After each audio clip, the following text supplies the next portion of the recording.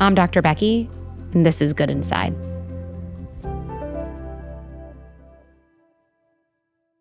Maybe we can start, I don't know, we can rewind a little bit. I'd love to hear a little bit about what you were like as a kid.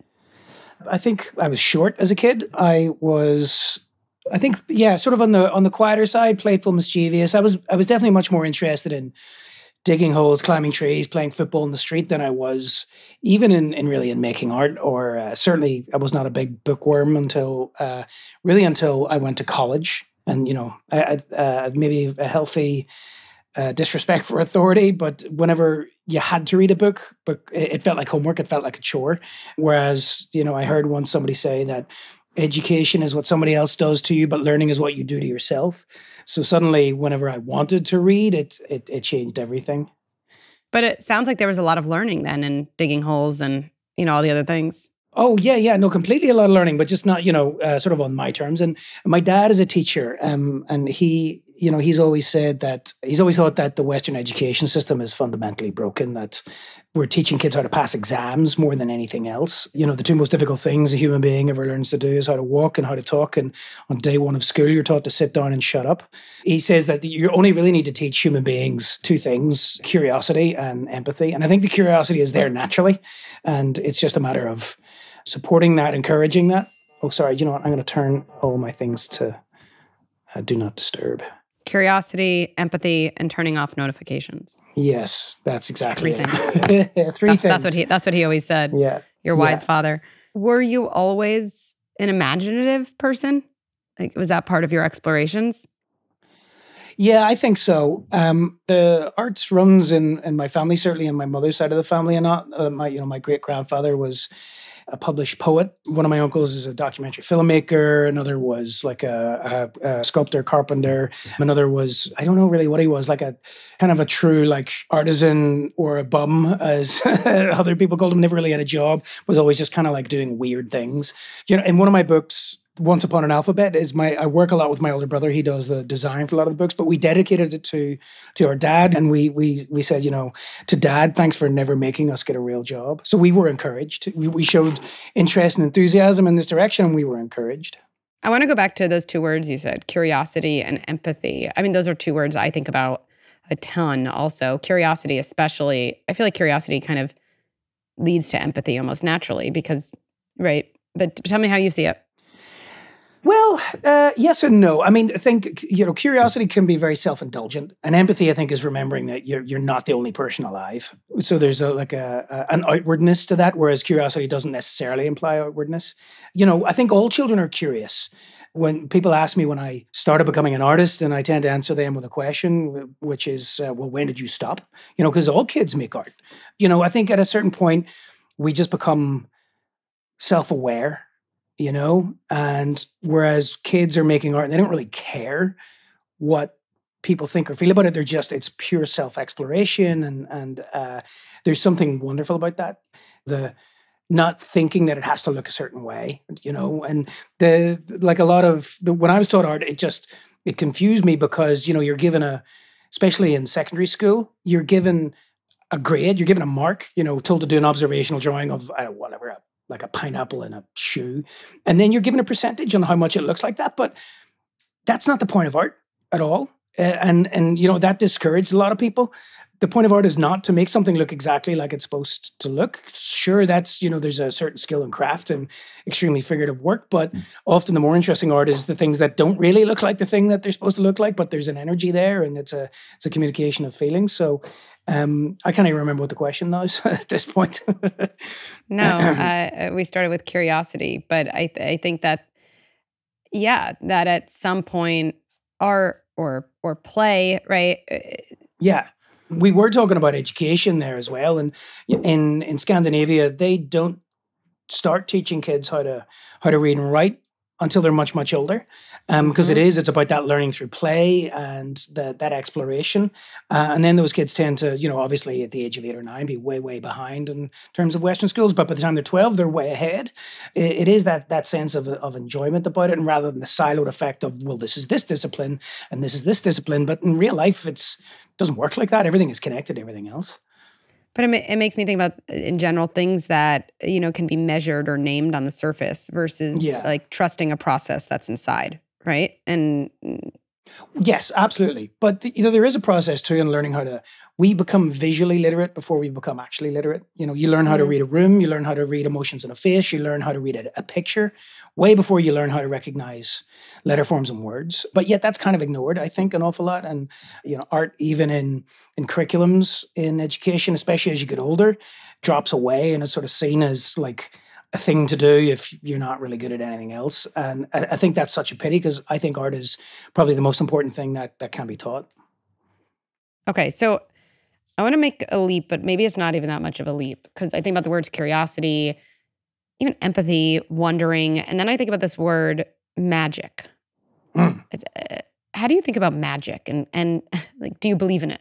Yes, in the sense that, I don't think like not Harry Potter style wizardry or anything like that, but I think there is magic, and it's that sort of sense of suspension of disbelief where we're story-driven creatures. We're a storytelling species.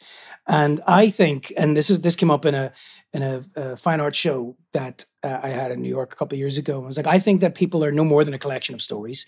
The stories that you're told, the stories that you tell, and the stories that are told about you.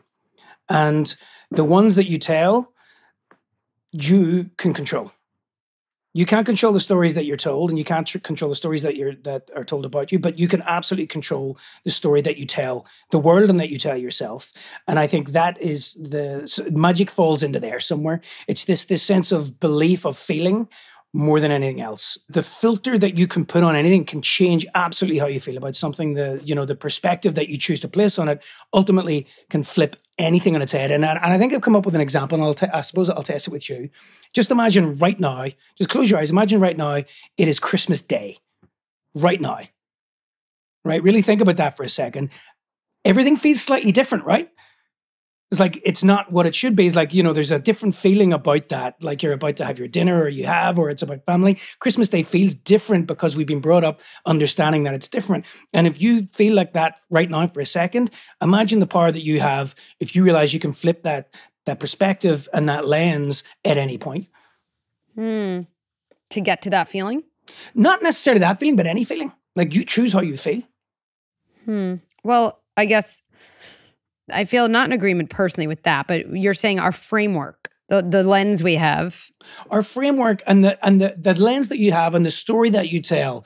There's the Viktor Frankl, that philosopher. He was an Auschwitz survivor, and he realized that his captors could take away his dignity, his possessions, his family, his health, even his life. But the one thing that they could not take away was how he felt about it, how he chose to react to it. And he says all the power in the world lives in between the moment of action and reaction. For sure, between urge and behavior. That's where Yes. we're human. I'm thinking about those 3 stories you said. The stories we're told, the stories we tell ourselves, and the stories that are told about us, right? Mm-hmm. But, I think about the moments that happen with my kids, with certain books, definitely with your books. And I think there's this other category of stories sometimes we need to tell different stories about ourselves. I was just thinking about how I think in some ways, like your stories, right? These books, these stories, Yeah. they actually activate different parts of ourselves. So we can kind of expand the stories we tell about ourselves. Like your stories add such magic and wonder and curiosity, right? Which I think a lot of parents in our serious lives have trouble maintaining in ourselves, and therefore have trouble kind of maintaining in our kids, right? Without question. And, I've always thought that there's that very famous Oscar Wilde quote, be yourself, everybody else is taken, right? But I think somebody else said it better, which is Cher. And she said, all of us invent ourselves. Some of us just have more imagination than the others. I think that the act of parenting in that sense is that we tend to sort of use parenthood as an attempt at a rewrite of our own lives by trying to ensure our kids don't make the same mistakes that we do. And, almost by doing that, you embrace those mistakes all over again. Yeah. So it's by actively walking away from something, you use that becomes a linchpin, a milestone in your life. So which means it exists, as opposed to just creating this new human being as a different person than you, and that milestone might not even need to exist.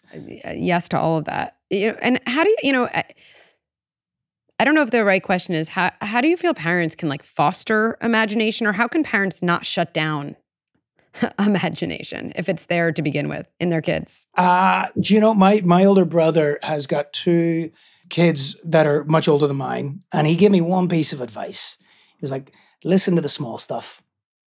Listen to the small stuff, and if they trust you with the small stuff, they'll tell you the big stuff. And that basically means you don't have to bring imagination to your kid. You just have to make space to hear it when they have it naturally, because they will. You just got to make time to listen to that and give them a respect to hear that. Yeah. A lot of parents have a lot of trouble navigating make-believe. Right, because they're trying to make it up. And they've lost that curiosity and that imagination, whereas they don't need to make it up. They just need to let the kids do it and be willing to play along. That doesn't need to be a parent-driven thing. That can and should be a child-driven thing.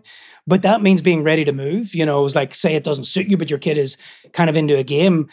That means that you got to stop and pay attention, as opposed to, right, now I'm going to play with my kid. Right, what game can we play? I like to try to make things as concrete as possible, because I know our listeners, as they're listening to this, I know this is resonating. Nothing is concrete. Right? Yeah. But what would you, I mean, I know there's a parent who's thinking, yeah, like parents feel really bad often that play is hard for them.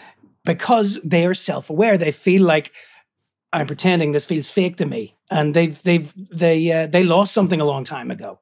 And I think just in the act of doing long enough, the exposure to it, you'll remember yourself. You'll remember yourself of old. And, you know, interesting. I'm just thinking about something that happened the other day with my daughter, who was like barking. She was just like, she likes to play dog, play, you know, cat. She just embodies them. And I wasn't sure exactly what to do. And I kind of just paused, even though part of me was like, I don't want to do this. It's so annoying. Right. But I just kind of paused. And she told me, you're a big dog. I'm a little dog. You're a big dog. Right. And I really mean this, even though it feels almost self-conscious saying it. Like, I just leaned in to barking. Yeah. I did. You just got to drop a gear and go for it. Yeah, I did. And it wasn't natural, because I have a playful side for sure still that's alive, but I feel like I was in the middle of like writing an email, you know? I was like in my like adult work mode. And it was like we had this connected conversation through barking that no words could have substituted for. It was really powerful. That's great. Because, you know, I would say that to the parents who that feel uncomfortable playing, is that you used to do it. Yeah. All right. kids You can't play. wait till we're comfortable. Don't wait till you're just lean in. Yeah. Just were you as uncomfortable at the end of that play as you were at the start? Not at all. And like my email, it mattered less at the end. Like, obviously I figured out how to write the email after. Can you even remember what the email was for? No, I have no fucking idea right now what the email was about. But you will remember that barking conversation probably for decades to come. And going back to our kids and how I think about things a lot in terms of wiring, right? I don't know if my daughter will still bark when she's 30, right? If she wants to, I hope she does. But what she's really learning is I can continue to have access to this playful, imaginative part of myself. Yeah. You know, I do think that it's difficult for parents who have busy lives, busy careers, and being a parent. And I've given a lot of thought to this. We have created an unachievable expectation for ourselves. There's no saying that it takes a village to raise a child. You know why they say that? Because it does. Mm-hmm. And we've really discovered that moving back from Brooklyn to Belfast, where my family is and where my wife's family is. And we're like, oh yeah, this shit doesn't need to be this hard. I think that this idea of a nuclear family who are expected to do everything, I think it's especially tough on young mothers who have ambitions, because it's up to them to both almost single-handedly, no offense to dads out there, raise a family with all the important stuff and, you know, turn out and be present for work and be ambitious and remain stylish and on point and relevant. And that's kind of an impossible task. For sure. Whereas years ago, it was like, there's the neighbor, there's my sister, there's my mother or my grandmother. And it's like it takes a village to raise a child. And I think this feeds into this larger conversation about the slow breakdown of community that has been happening for the last really 70 years, ever since the end of World War II, where it's all about this. It's like, you're all important. But with that, it's kind of, we've forgotten the importance of community. Yeah. Well, that's deep, deeply touches, like, honestly, my mission around first of all, changing this idea of motherhood as martyrdom. Motherhood is like doing it all Yeah. seamlessly, perfectly with an Instagram No. photo to boot. Nobody is doing that. And nobody is happy about doing Nobody. that, even if they seem like they are. I think we've created an atmosphere where it's a sign of weakness to ask for help. And I think that's not okay. And yet we can't beat the truth that humans need each other. It's just you can't beat that. We need each other. Yep. We do. So I have some other thoughts at this time of year related to magic and imagination. Things like the Tooth Fairy and Santa. I don't know if you're asked about this, but I'm asked about this often. Right? I'm not actually. Interesting. Well, good. Yeah. I'm the first one in. I'm going to get Oliver Jeffers' thoughts on the Tooth Fairy and Santa. You heard it here first. So, how do you think about? Let's take Santa. How do you think about Santa as related to magic? That space, that belief of your feelings more than anything else. Yeah. The inner child in me, I still remember that sense of magic about it all. That feeling that was reignited when we had kids. As a parent, I put out on Twitter once, was like, okay, now what am I supposed to do for bribery leverage for the next 12 months or 11 months, once Christmas is over? I think my thoughts are basically a combination of both those answers. We came to absolutely love Thanksgiving when we moved to the States. And I almost prefer it now because I think there's a lot of pressure around Christmas as a parent, as an adult. It's the commercialization of it. It's the build up. It's the expected to kind of do everything and be at every party and be everywhere and keep your family happy. But there are there's beautiful moments within that. But with Thanksgiving, it's not about buying stuff. It's not even about religion or a made-up person or a made-up story about a possibly once real existing person. It is just simply about, and now the origins of it are I think, don't exactly hold up to scrutiny, but the feeling of it now is get together with food and family and just be grateful. And so there's something there's something nice in that. But I think, the Tooth Fairy, even the Easter Bunny, the magic is like that sense of, do you know what it is? It actually it refers back to a question you were asking earlier. It's an adult involved in a child's game. Is that why I'm going to pretend with you that this is real? And so the children really lean into it because you're actually acting like it's happening. Oh, I want to slow down on that. I think that's really poignant. It's interesting. Part of the magic of Santa, of the Easter Bunny, of the Tooth Fairy for kids might be that we finally join in the magic of something that they're interested in. Yeah. And so the lore, the interest, the obsession, in a way, right? It's highlighted by the fact that we're not doing that more often, with more day-to-day topics. Yeah. Interesting. I think that's a really powerful framework. And I'm not a perfect parent by any stretch of the imagination. I kind of joke that I have 3 children and my work is one of them. And I'm not going to lie that oftentimes my favorite child is my work. And I'm not going to pretend that I'm too busy to do that right now. And I often am, but I think I catch myself often enough to make it worthwhile. It was like, I can drop this for a minute or 10 minutes and go play football in the garden or go be the tickle monster, whatever it is. And they never want it to end, but they're like, they get it that I got to go again. But the fact that I'm willing enough to do it, I'd say half of the time appeases them, I think. Yeah. So I think there's nuance to my question. So it's a seemingly simple question, but I know there's nuance here. Do your kids believe in Santa? Do they believe in the Tooth Fairy? Yeah, completely. Yes. Actually, our son kind of threw up an interesting moral conundrum because he was like, I don't want to put my tooth under my pillow for the money because I want to hold on to my tooth. And we're like, dude, we're going to hold on to it anyway, but I didn't want to break the spell. So we're like, why don't you write a note explaining that to the Tooth Fairy and see what happens? And so, he did, and he got to keep the tooth and he got the money, which he went and bought candy with. Of course he did. He's smart. Sounds like a smart kid. So for parents who might say, what's the difference between allowing a kid to maintain a magical belief and lying? How do you think about those?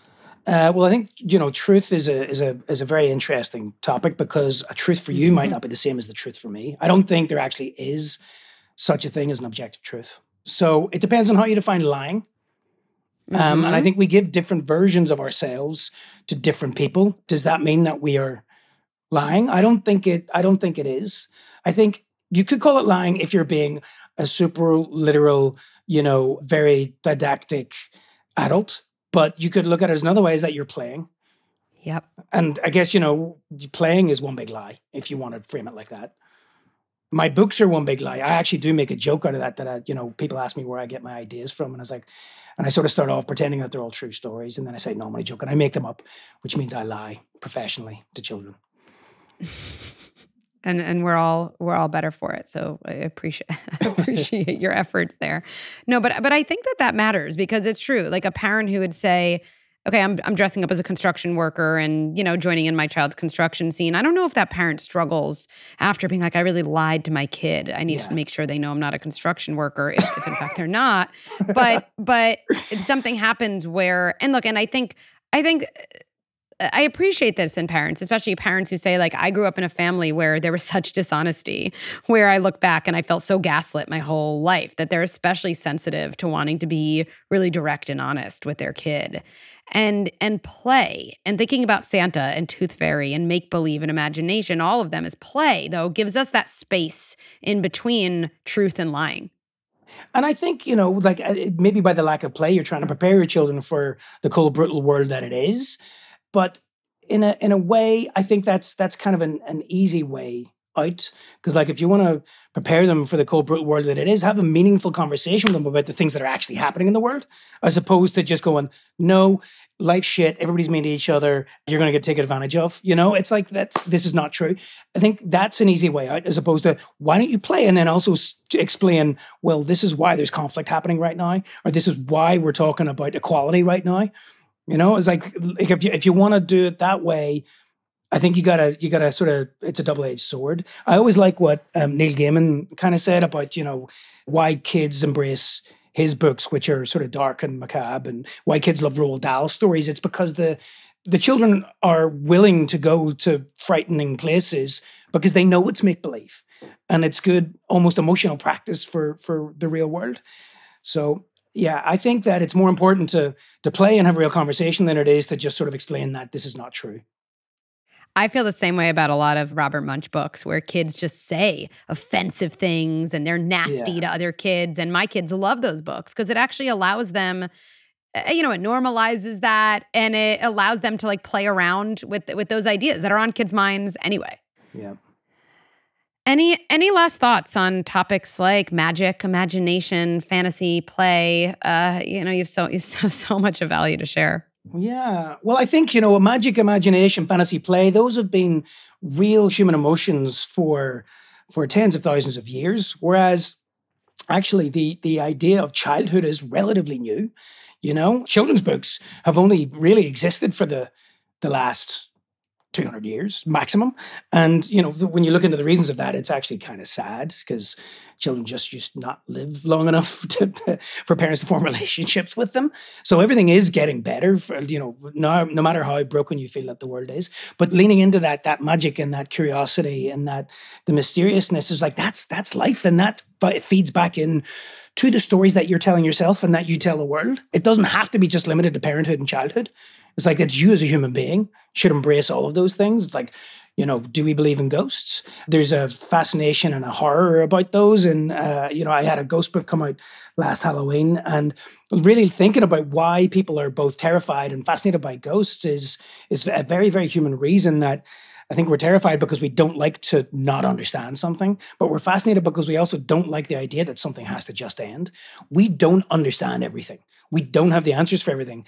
That's where magic and mystery and curiosity really flourish. And I guess it's sort of understanding that it's all a story. Everything that we know is a story that we've told ourselves. Well, I mean this. I feel like I could talk to you forever, and you've so many, I think, really important ideas that you share so succinctly and so powerfully. So thank you. Oh, my pleasure. And I appreciate this conversation. I really appreciate, you putting so many amazing, provocative, important things into the world. So thank you. Thank you. And I hope you enjoy the next time you play Big Dog with your daughter. It will probably be later today. I will. I'll lean in. Very good. Thank you. Thanks for listening. To share a story or ask me a question, go to goodinside.com/podcast. You could also write me at podcast@goodinside.com. Parenting is the hardest and most important job in the world, and parents deserve resources and support so they feel empowered, confident, and connected. I'm so excited to share Good Inside membership, the first platform that brings together content and experts you trust with a global community of like-valued parents. It's totally game-changing. Good Inside with Dr. Becky is produced by Jesse Baker and Eric Newsom at Magnificent Noise. Our production staff includes Sabrina Farhi, Julia Nat, and Kristen Muller. I would also like to thank Erica Belsky, Mary Panico, Ashley Valenzuela, and the rest of the Good Inside team. And one last thing before I let you go. Let's end by placing our hands on our hearts and reminding ourselves, even as I struggle and even as I have a hard time on the outside, I remain good inside.